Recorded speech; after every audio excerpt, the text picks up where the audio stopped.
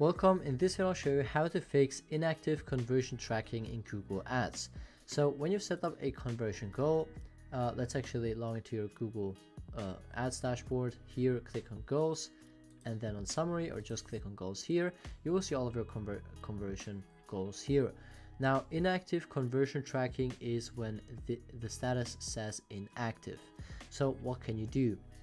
You can already see there is this troubleshooting button that you can click, and it will give you those 4 steps. Tag Assistant will open in a new tab. Connect your website with the Tag Assistant.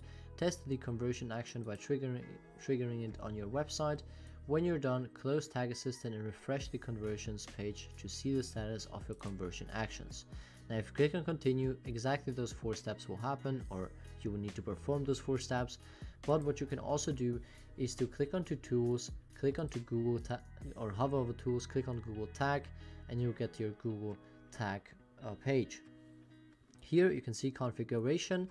Here's what you need to do. So you need to click onto installation instructions. Now if this doesn't look like it does for me, you will first need to set up a Google tag. You will see the instructions will be pretty clear, but if you have set up your Google tag, you will need to click on installation instructions, and then this window will open up, and here you can either install it manually or with a content management system or website builder like Wix or WordPress.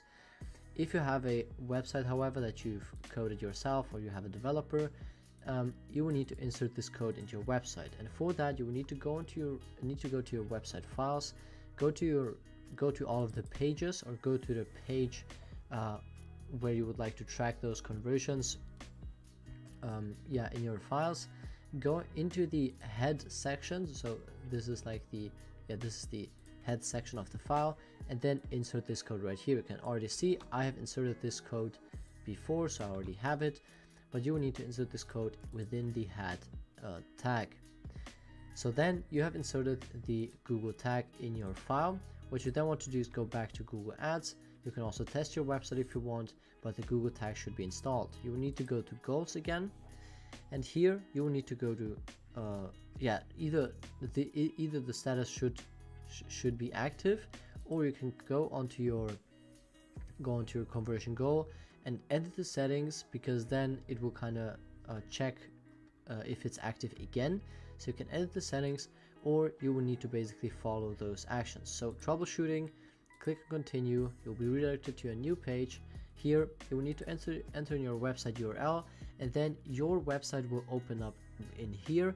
And what you will need to do is to then fire that conversion action. So if it's, for example, a purchase, you will need to make a test purchase, and that way Google will then, after you've basically fired your action, you need to click complete, and when you go back to your dashboard, this should actually be fixed, and you should be able to track your conversions. Depending on what kind of conversion it is, you should be able to track your conversion, and it should be active again.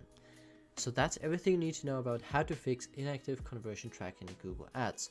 If this video was helpful, make sure to like the video, and thank you for watching.